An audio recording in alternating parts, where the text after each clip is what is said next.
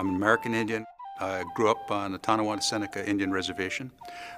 We were very poor, at one time extremely poor, but with family around, all that I knew, we didn't really know that we were that poor because other people were poor as well. A rural area with relatives within a mile or two, and you walked there, but it's a wonderful place to grow up, a wonderful place to explore, a wonderful place to learn a number of good principles of life.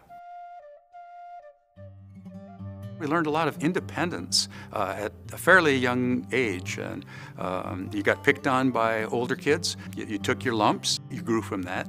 Later on, in more teenage years, I had a fascination with rockets and explosives. I did some things I shouldn't have done, but I got a hold of materials for rockets and explosives and learned a lot on my own. In those days, the matches, or the blue tip matches, and the little tip on the end would really flare up.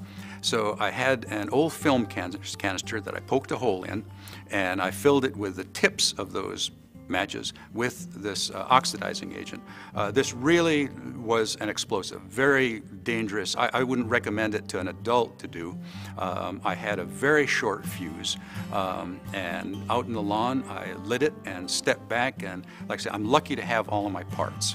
My high school was actually a pretty good experience. I learned a lot in high school, even though I didn't do well in some of the reading courses. In fact, in my home life, we really didn't have books in the home. Reading just wasn't something that was done. We didn't get a newspaper. I learned what I learned either in class or in the study halls in school. So I didn't have any study habits, and that really came to haunt me big time in college because I had absolutely no study skills. I went to college for the wrong reasons. I went to play football and babes and cars and stuff like that. I remember taking the calculus class, which I was just bored. This person was up there babbling, and the first test I got an A. I didn't even know what she said, but I got an A. Second test I got a B, and then all of a sudden I didn't know what was going on. And I didn't know how to go back and figure it out. So I got a D. I took the next course and got another D. And so I didn't have that kind of adult supervision in college, and almost didn't make it through. My senior year, I told you I'd gone to play football. I got hurt in the practice before school opened. I'd gotten hurt and I had surgery, and so I missed registration. And so being late, I got this course in comparative plant anatomy. The last thing I would ever want to take. As luck would have it, the Creator does things in wonderful ways. This professor was a friend of the football coach. The football coach was the famous Buddy Ryan, you might know from his professional career. And this professor knew Buddy Ryan, and I came in on crutches, and he asked me, and I said football injury, and a biology student playing football, he asked Buddy Ryan, and he told him yes. Well, so now for the first time in undergraduate, I had a professor come in, knew my name, look at me every time. Well, I couldn't fall asleep. In fact, I couldn't sit in the back row. This guy knew me, the coach, knew. So I was sitting there just learning comparative plant anatomy. I got an A. I took another course from him, and I got another A. Paying attention actually works.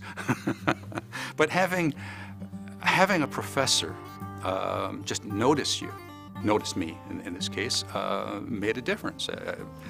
I went from being essentially a non-student to a student, and that was the real turning point. I was interested in being a high school teacher and a football coach, so I went on to get a master's degree. Since I'd been a poor student as an undergrad, had no financial assistance, had to do this on my own. I still didn't have good study habits, but it turned around. And then I found that I enjoyed teaching, and I enjoyed research. I really get excited about discovering things. There's a joy of discovery, which I found, and it's addictive. When you can think thoughts that no one else has thought, when you can see things that they may have looked at and then see it in a different way, it just tickles my innards. Something that wasn't on my resume was that I knew how to work. I've worked since I was 14, any available times. As an undergrad during the summers, I worked a day job and a night job. And that just got to be normal. I worked in restaurants, I worked in the steel mill, and one of the things that you learn when you're working and contracting is that if you don't work, you don't get paid. You do better work, people want to hire you again. I learned some real values of blue-collar work. During my academic career, of course, I was interested in developmental biology, how cells differentiate, what the controls and the signals. And I still have an interest and a curiosity. But now, a little bit later in my career, I'm interested in motivation. I'm interested in really understanding what influences people to make the kinds of choices that they make, the kinds of skills, how to engender creativity, how to understand and recognize creativity. I want to believe that you can help students develop new skills, new abilities, but in fact, we need to understand it. That's not just a given. So I have great interest in understanding the process of development of a young scientist. I no longer have a research lab. I'm an administrator by my day job. My new lab is my workshop. And when I go out in the shop, I've developed another skill, working with a lathe. It replaces working with an electron microscope or other kinds of equipment. But it's an outlet for creativity. It's an outlet to do something. I also enjoy teaching it. Just as I enjoy teaching science, I teach woodwork as well.